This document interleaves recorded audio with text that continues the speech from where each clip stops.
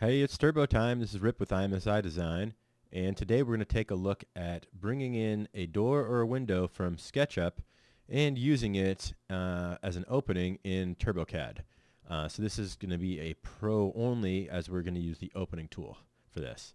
Okay, so the first step is getting the file into TurboCAD. So what I did, I just went ahead and downloaded it from the Sketchup 3D warehouse, and then copied it from my downloads folder into my symbols folder. And in my symbols folder, I have a folder named SKP Doors and Windows. So now when I go back into TurboCAD, I also have in my symbols a folder named SKP Doors and Windows, and all the files are there. So the files in question that I downloaded from the SketchUp 3D warehouse are these two first ones, CUAWNP window and CUIFD door. So I'm going to go ahead and do a window opening. So first I'm going to drag from the library palette, and I'm going to get these messages about replacing it because TurboCAD already has these names. I'm just going to go ahead and choose skip all. And then I want to, so what I need to do for the opening tool, let's take a look, let's take a step back here, and so I can explain what I'm doing here. For the opening tool here, I'll go ahead and right click it. You need both a 2D and a 3D representation for the opening. So I'm going to create the 3D representation from the SketchUp file, which I have inserted into TurboCAD via the library palette.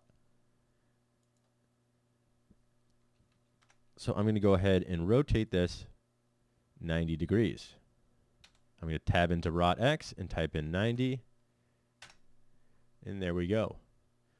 Then now I'm going to create a block from this. I'm going to go to Format, Create Block, and I'll call it Awning Picture 3D.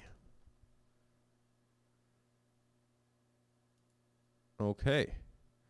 And so I'm going to need to create, let's go to the blocks palette. See, I've got Awning Picture 3D.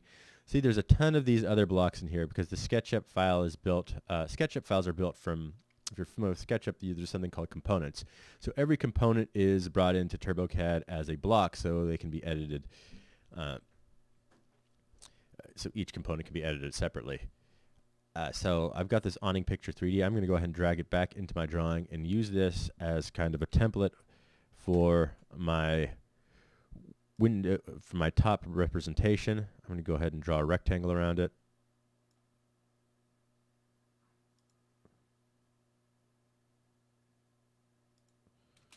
Then I'll go ahead and delete this block insertion. So now I'm going to use this to draw my window, 2D window representation.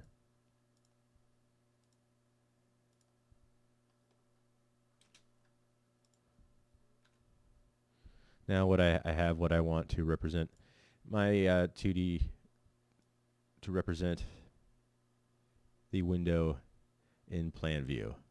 So I'm going to name it Awning Picture Plan. Okay. Now let's go back to the opening tool. I'm going to right click, Openings. For 2D representation, I choose Awning Picture Plan. For 3D representation, I choose Awning Picture 3D. And then I'll go ahead and give it a height of 3 feet. And now if I select the opening tool, I can place it into my drawing, and of course I can change that elevation as it's too low. So let's put it at 6 feet. That's too high.